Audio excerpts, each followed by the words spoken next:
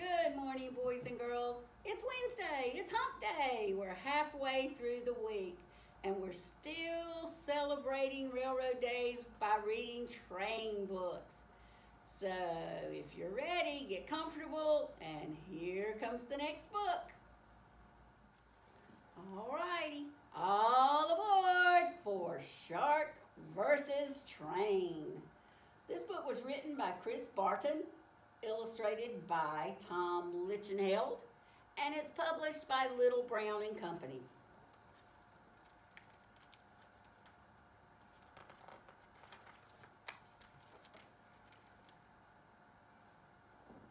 The shark says, "I'm going to chew you up and spit you out," he says to the train. And the train says, "Ha! I'm a-going to finish you, mackerel breath." Oh my goodness. Who will win between the shark and the train?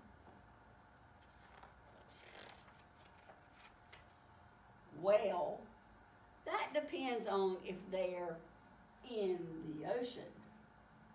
Because the shark says, "How's that furnace working for you?" Look at the train going down into the ocean. He's losing his coal. His steam's going out. I don't think there's a train track under the ocean.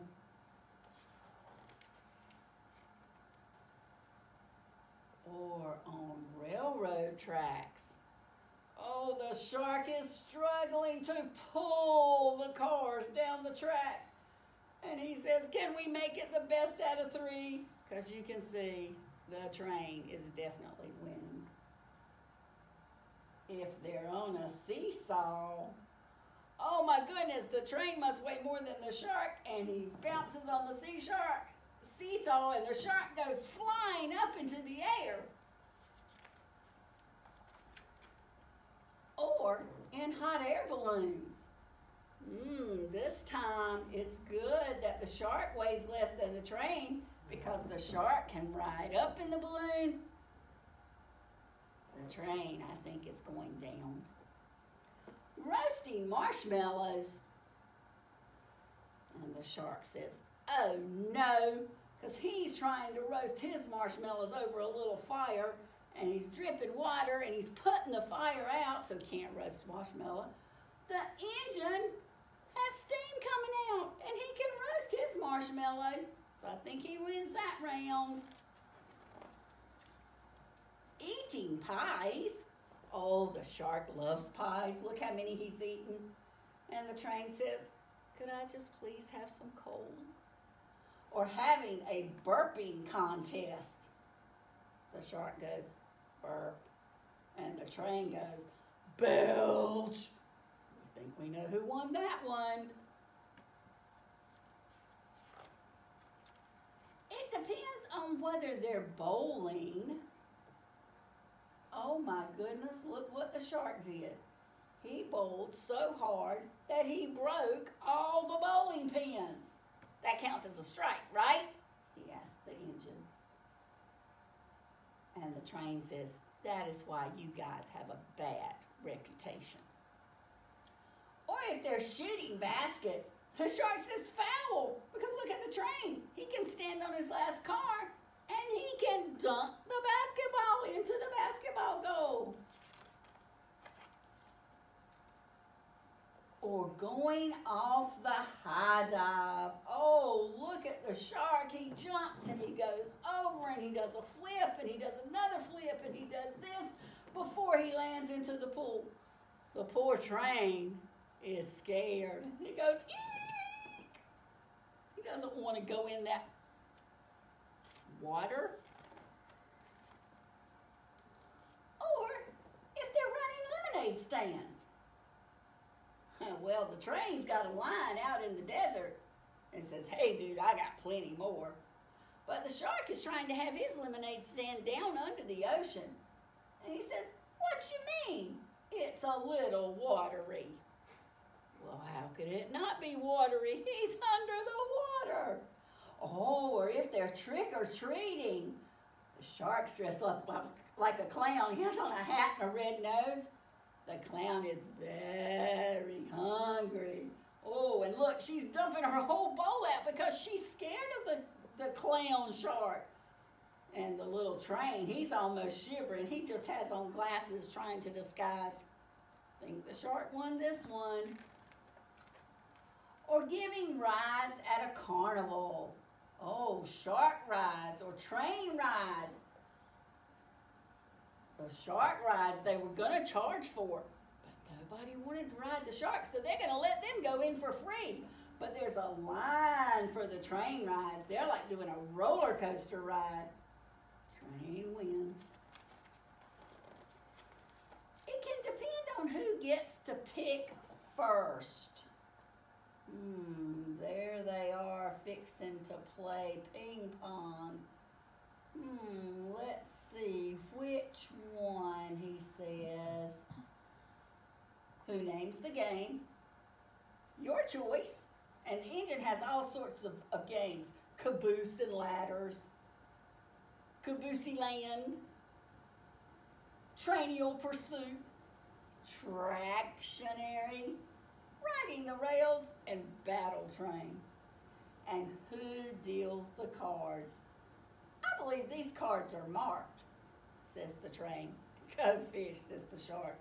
Look at the cards. They have bite marks. I bet the shark knows which cards have the bite marks. But who wins if they're playing hide and seek? Can you see the shark? Can you see the train? I think I see a shark fin, and I think I see smoke coming out of the closet. Or trying not to get shushed. Oh, they're in the library. And you know, you can talk in the library, but you do need to use inside voices. And the shark says, but I wasn't doing anything. But all the people that see the shark are going, eek, ah!